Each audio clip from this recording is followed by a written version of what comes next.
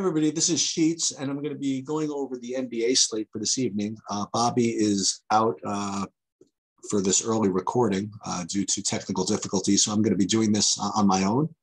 And I'm also going to be probably handling the live stream a little bit later.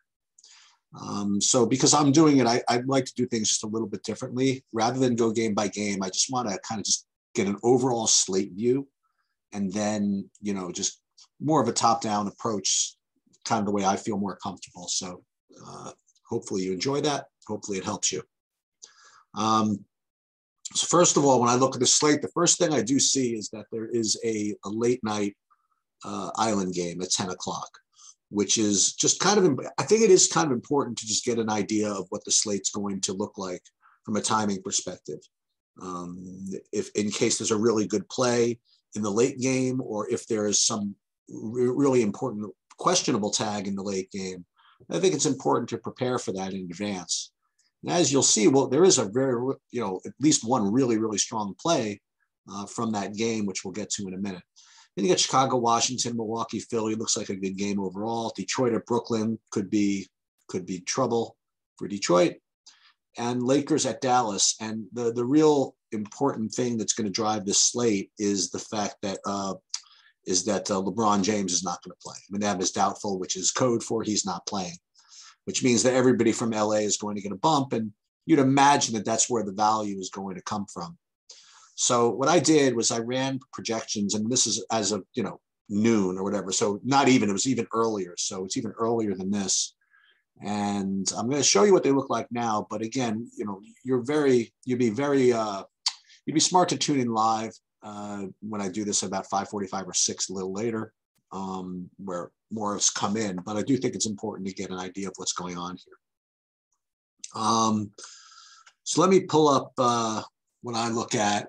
And this is kind of my sheets, which kind of rank everybody by what I call Sheets value score. And it has an early look at the projected ownership as well. But again, this is all very, very loose, to say the least. But the one thing I'll notice is that Luka really stands kind of above everybody else at the top. I have him a full 20, value score points ahead of Embiid, which is quite a bit, actually. So Luka looks like a strong priority. And then Giannis, who usually is extremely strong play, on this particular day, he's rating a little bit below those guys.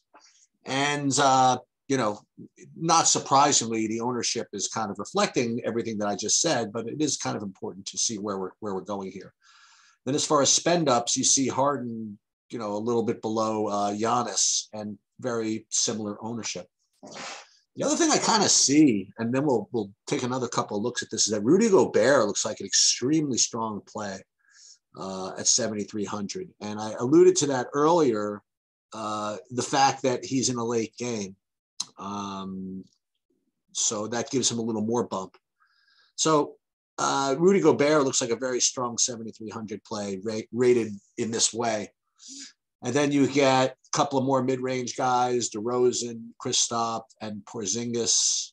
And then finishing that off, you have Durant and Donovan Mitchell. And you'll notice that Durant really just falls short to those other spend-ups today.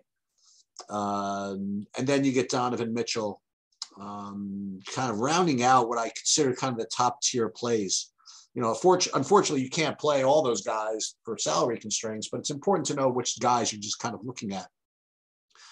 Next thing I like to do, and I will go back to the game by game in a minute, is I want to rank these by points per dollar. Now you'll know that there is usually value that opens up a little later that will provide even better point per dollar projections. But it is important to see where we're looking at right now. And not surprisingly, at the top of the list are these Lakers, with LeBron being out. And the three guys listed all look really fishy. I mean, if you want to know the truth, that being Stanley Johnson, Wenyen Gabriel, and Dwight Howard. I mean, they're all like about 6X plus. Stanley Johnson is interesting because he's not really much of a usage guy in general, but I have seen him have some good games. So I don't know where I'm going to come out on somebody like that. So as far as value goes, you get the three Lakers, you get Kleber, who almost always looks like a decent value play. And then a couple of more of these random 5Xers, like, or 5+Xers. You get Killian Hayes always seems to show up, Satoransky, Kispert, Andre Drummond, all these guys. And then you'll see the first guy that shows up in both lists is Rudy Gobert. And so this is a very, very strong play. Kind of start your lineups with if you don't want to start with a big spend up. Rudy Gobert 7,300 is going to be a really, really good play, provided he plays. I mean, he's still regarded as questionable when he sat out the last game. So we have to keep an eye on that. All right. So now what I like to do is I'll pull up the NBA, the DraftKings app, and I'll see exactly the games. I didn't even care what the games were yet. So you have Chicago and Washington, and the first thing I noticed is, who did I think about when I was looking at the other rankings? Did I remember even getting to any of those guys? Well, I did recall a couple of Washington kind of cheapos, but did I get up to any of those Chicagos? Yeah. So I did get to some DeRozan and Vooch as kind of strong plays. So what you might consider doing, again, this is what I think about in advance, is maybe do some kind of stack with those cheapo Washingtons.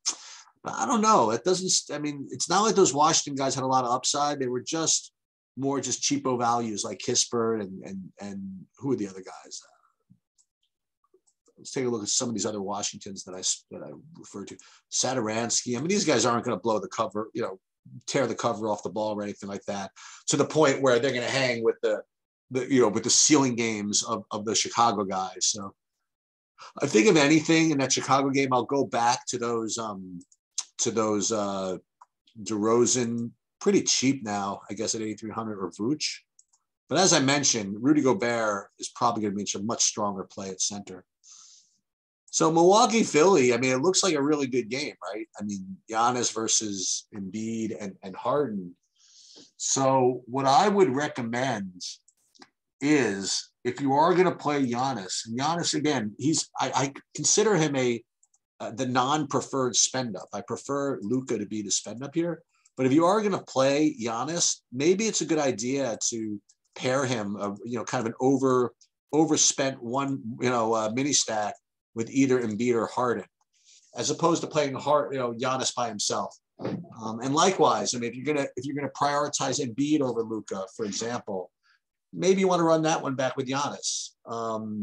Now, again, you're going to need to have good value to make this work, because you're going to spend 23,000 on your first two guys in this mini stack. But they could certainly go off. Anybody else in this Milwaukee Philly game that I may have missed? I mean, not really. I mean, I don't see any of them listed into the value plays or anything like that. So really seems like a game you either want to pay for a really expensive stack, either Embiid or Harden with Giannis, or just probably avoid it. That would be my recommendation.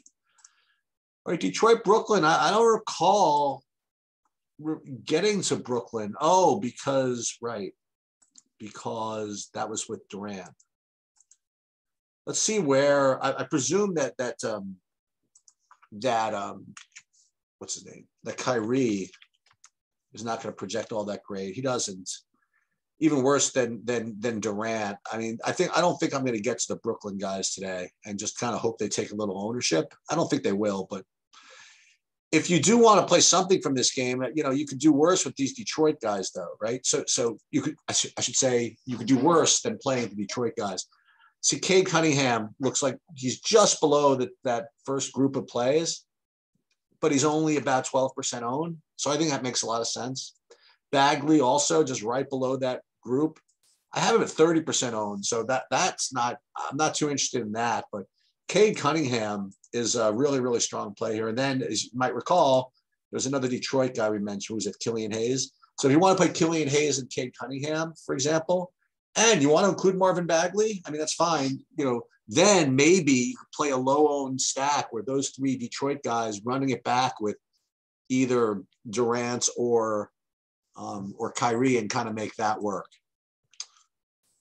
All right, so Lakers, Dallas. I think the one issue that you can have with playing Luka over these other two, over, Embiid, Harden, or Giannis, is the Lakers are probably going to be an extremely big underdog here without LeBron.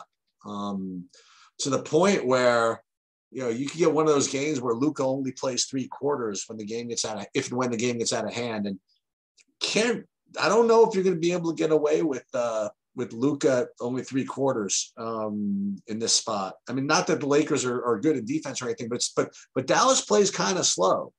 So it's if in 3 quarters, I don't believe Luka is going to get there. So that is quite a bit of that I think that is a concern. And the problem is not a lot of Lakers you can really play. I mean, they all look really awful. I mean, they all look okay as far as plays go, like values go, but you just don't see a lot of upside in these guys. Carmelo, maybe Stanley Johnson, Gabriel Howard. I mean, this is a really, I hate to say it, but this is a really, really weak team. You could play Westbrook. I mean, that certainly makes a little bit of sense. He hasn't really been putting up much, but that's, I think, what you have to do, actually. I mean, you play somebody that like Westbrook because unless Westbrook has a good game, I don't think the game can stay close. So maybe that's the idea. You play Luka alongside of Westbrook, and that certainly makes some sense to me. And if you want to take some shots at these other guys like Stanley Johnson and these other guys to help booster up the stack a little bit, I think that's fine. The one thing I would say is that I wouldn't play Carmelo and Malik Monk together. You could pick one of the two, but I don't like playing the two of them together. And I wouldn't play Gabriel and Howard necessarily together either. Aside from that, again, I would try to, again, if you're going to play Luka, which is probably the best play, probably try to run that back with Westbrook. So that's kind of the theme here, right? Play Luka, run it back with Westbrook, or play Giannis and run it back with one of the Philadelphia guys. I think those are the two main ideas from the slate. And as I mentioned earlier, Kleba rates to be a good value play on the Dallas side. All right, so I mentioned this a couple of times.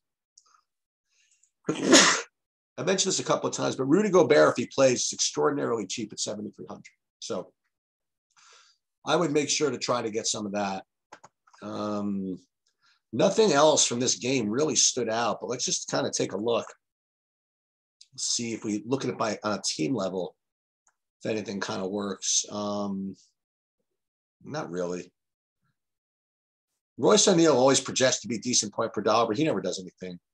And that's pretty much it. So I would make Gobert kind of a priority across the board here if he plays. And then on the other side, I mean, nothing. Nothing really. So I guess that'll be it. I mean, just to review, I like Gobert as a good play today overall. I like Luka, and if I played Luka, I think running it back with Westbrook might not be the worst idea in the world.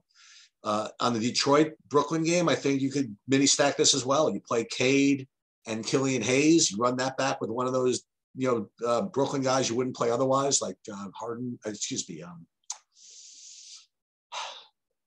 Kyrie or Durant.